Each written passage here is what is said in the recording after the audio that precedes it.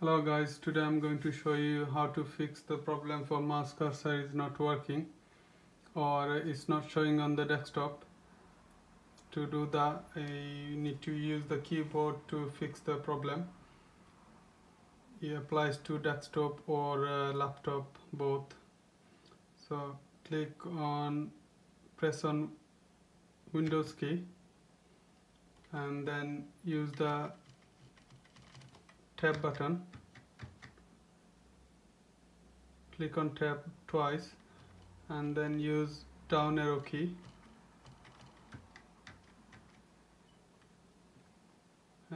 When it comes to the search bar, just type in device manager and press enter. So press on tab again and press down arrow key. Keep on pressing until you go on to mouse and other pointing device. Press right arrow key, then press down arrow key, then press enter.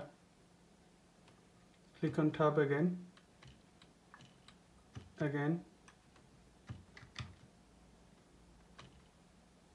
right arrow key,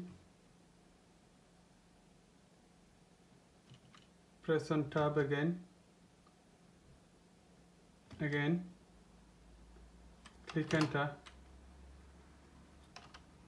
Click enter again. So if the mouse is not updated, the driver, it should update automatically. Make sure the computer is connected to the internet and then close it. Once you have downloaded the driver, try to restart the computer. If it still doesn't solve the problem, I'm going to show you another way. Please continue watching. So click on tab again and then again and select enter.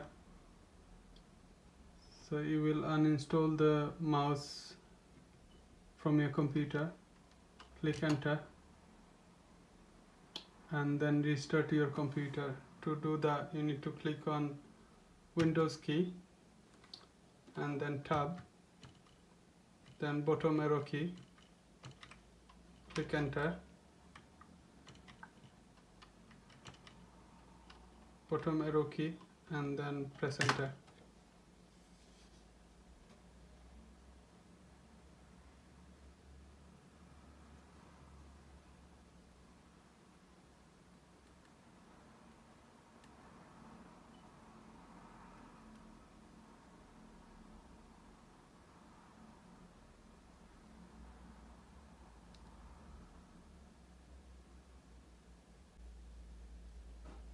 There you go.